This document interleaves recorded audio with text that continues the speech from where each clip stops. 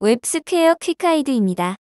그리드뷰 컬럼의 인풋 타입이 체크박스인 경우 사용하는 partialCheckNextClick 속성에 대해 알아보겠습니다. 이 속성을 사용하면 일부 행들이 선택된 상태에서 헤더의 체크박스를 선택할 경우 전체 행을 선택할지 혹은 선택 해제할지 결정할 수 있습니다. 해당 그리드뷰 컬럼의 인풋 타입은 체크박스여야 합니다.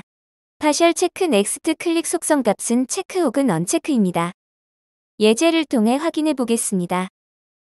그리드뷰입니다. 첫 번째 바디 컬럼의 인풋 타입이 체크박스입니다.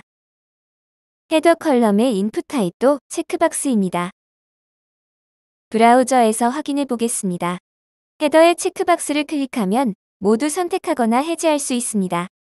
단, 일부 행을 선택한 후 헤더 체크박스를 클릭하면 모든 행의 선택이 해제됩니다. 전부 선택 해제된 후 다시 헤더를 클릭하면 다시 모두 선택됩니다. 스튜디오로 돌아와서 그리드뷰 첫 번째 바디 컬럼의 partialCheckNextClick 속성 값을 체크로 변경해 보겠습니다. 저장합니다. 화면을 다시 로딩합니다. 일부 행들을 선택하고 헤더의 체크박스를 클릭하면 행 전체가 선택되는 것을 확인할 수 있습니다. 웹스퀘어 퀵가이드를 시청해 주셔서 감사합니다.